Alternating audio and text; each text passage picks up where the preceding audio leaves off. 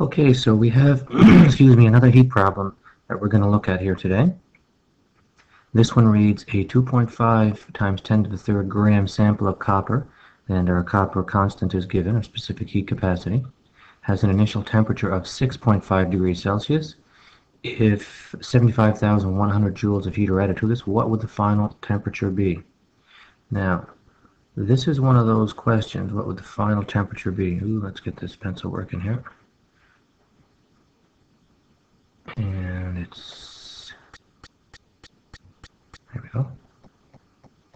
Okay, what would the final temperature be? So the final temperature, now this is one of those ones where you have two options, and I've showed you some of these in my previous, I showed you one of these in my previous problems, where you're looking for either the initial or the final temperature, and in that instance I found delta T first, then I substituted in my value for delta T, and I solved for temperature final or temperature initial, whichever one it was looking for. This instance here, I'm just going to substitute the value directly into the equation. Sub the value in directly, and I'll show you what I mean when I say that. Okay, so we still write down our formula. Formula hasn't changed. We've been working on this formula for a few problems now, and you can check my videos. I have a few of these videos solving heat problems, and we're going to continue to identify each variable. So 2.5 times 10 to the third grams. Grams is mass, so we write this in, and I'm going to write this in ordinary notation. And it is given in our problem in scientific notation, so that would be 2,500 grams. Can we move our decimal 3 places? Excuse me. There is our constant for specific heat capacity, and we write that in. The initial temperature is 6.5. Now here's what we know. Temperature final minus temperature initial. The heat formula uses the delta T variable. You got to remember what delta T stands for. Delta T, excuse me, is temperature final minus temperature initial. So we are asked for this variable right here, and we are given this one. Okay, keep that in mind. So we'll go back. Final temperature is going to be X. Okay, and the reason for that is this is what would the final temperature be. That is what we're looking for, and we're solving for our unknown. Our unknown here is X, but we know we are given our initial temperature. It is 6.5 degrees Celsius. We know that. Okay, we know that it is given in the equation, in the original problem. And we're looking for one more piece of information. Here it is here, 75,100 joules. 75,100 joules of heat energy. Okay, now we're going to rewrite. I'm going to do this in 2 little steps here just so I can show you again. Okay, there is our formula. You know what delta T represents. I'm going to write it out again just to see if this will help you. MC, you know that delta T is temperature final minus temperature initial. That's what delta T stands for, represents. Okay, let's keep going. Q, what are we at here? 75,100 joules. Oops, equals. And our mass is 2,500 grams. Our specific heat capacity, decimal 390 joules, grams, degrees Celsius. Here's the tricky part. Final temperature, X, we're plugging in what we know, what we have. 6.5 degrees Celsius. Very important. I've been stressing this all the way through these heat problems. You always use your units, and this is another example of why you should as we start working our way through this problem and canceling units. So I'm going to do some rewriting here. So 75,100 joules. Okay, we're going to solve. We're going to multiply 2,500 grams times decimal 390 joules over grams degrees Celsius. When we do this, we end up with our numeral is 975. Our unit is joules over grams degrees Celsius because our grams cancel. And we're going to just rewrite this one more time, and we'll solve this in our next line. So we'll rewrite again, nothing happening over here yet. This is already as simplified. The left side of this equation is as simplified as we can get until we're solving for our unknown. Now, here's what we have to do here. 975, we're going to take that and we're going to multiply it by X.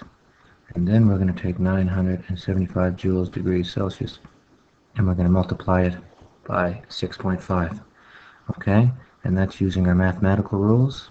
So we end up with 975 joules degrees Celsius X, subtract, and when you multiply 975 times 6.5, you have 6,337.5 joules, because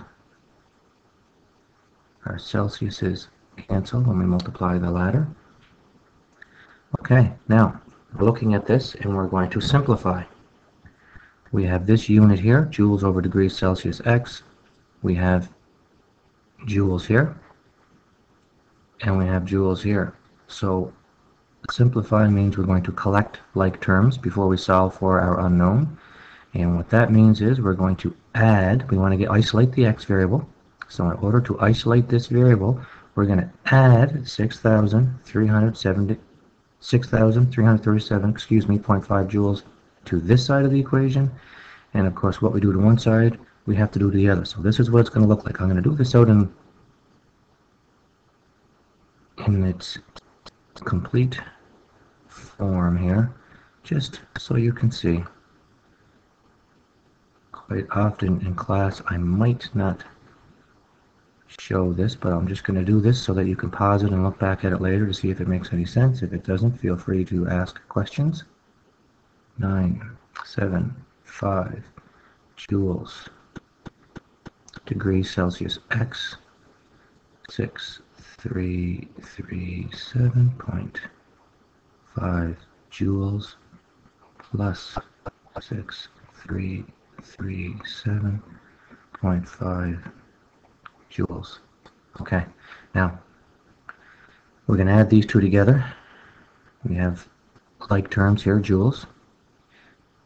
These are going to basically give us 0. We have subtract, this is like saying add the opposite. So we have minus 6,337.5 joules, and we have plus 6,307.5 joules. This is going to give us 0. Okay, so I'll say they cancel each other out, but they are going to give us a net value of 0.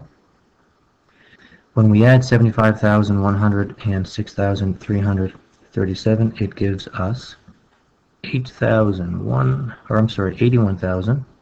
Got this calculator here. 437.5 joules, like terms, and we are getting there. 975 joules degrees Celsius. Oh, I forgot to carry my X down here. Sorry, this X here should be there. X.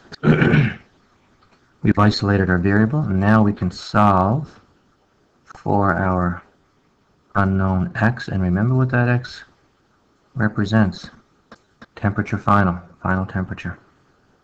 And 975 degrees Celsius.